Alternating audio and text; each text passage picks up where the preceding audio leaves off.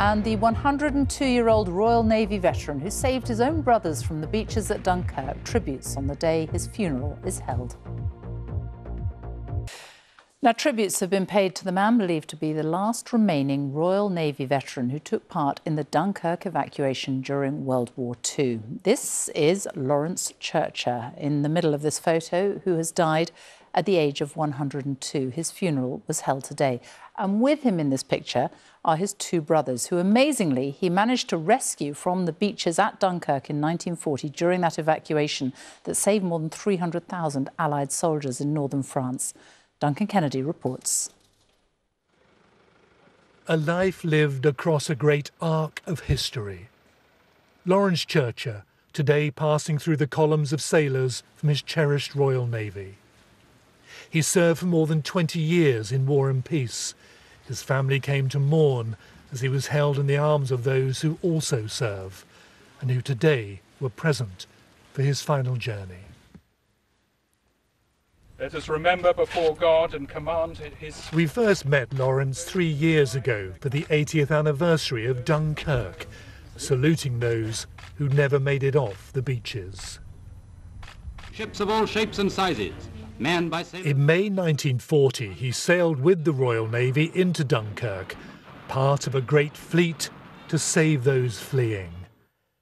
Lawrence, here in the middle, knew his brothers, Edward and George, were among 300,000 British and French soldiers waiting to be rescued from the Germans. Incredibly, in the confusion, Lawrence found them. His emotion, as all three made it to safety, one he never forgot. Relief. Just relief. Because there are so many soldiers there, you know, and continuous aircraft coming over, dropping bombs and things, you know. This is a photo of my father. Speaking ahead of today's funeral, Lawrence's daughter Moira says helping save his brothers at Dunkirk always stayed with him. I don't know exactly how it happened, whether he found them or they found him, but they all came home together. Amid the chaos of the Dunkirk evacuation. Yeah, thousands of them. Lawrence later saw action on D-Day, and after the war became everything from an ice cream seller to a football referee.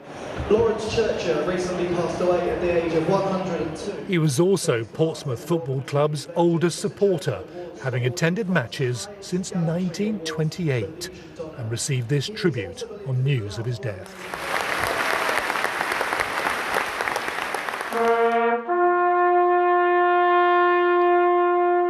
Today's service marked with the melancholy of military ceremony for the man believed to be the last Royal Navy veteran of Dunkirk.